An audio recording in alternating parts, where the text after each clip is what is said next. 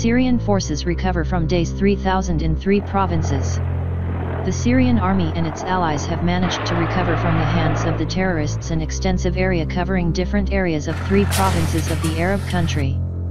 The liberated zones of the ISIS terrorists occupy an area of about 3,000 square kilometers in the provinces of Hama, northwest, Homs, center, and Deir ez-Zor, east, the Syrian Observatory for Human Rights.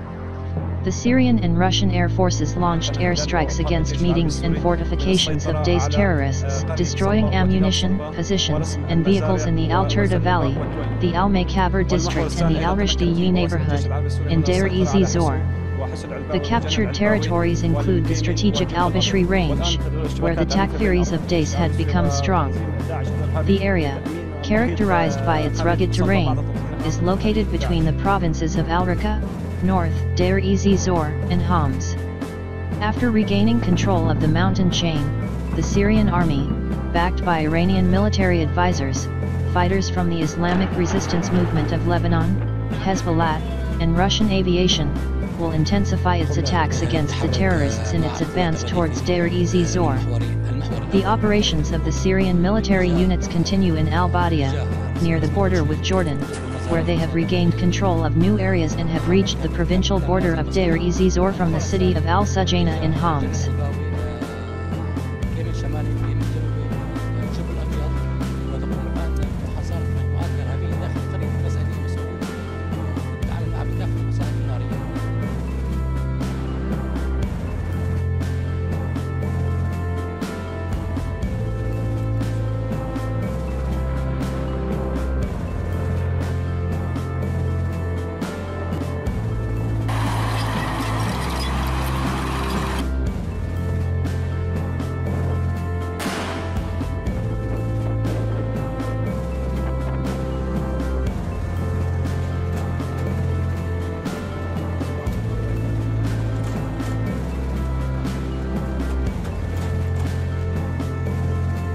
أحد الأنفاق التي كانت تتحصن به مجموعات داعش الإرهابي في محيط قرية صلبة في ريف سلمي الشرقي. Deir ez-Zor has become one of the strategic targets of Syrian troops. Resistance forces have intensified their attacks from both the east and west of the city. Also, government troops supported by air by helicopters managed to advance much in a desert zone of the bordering province of Homs and to approach the administrative borders of the province of Deir ez-Zor.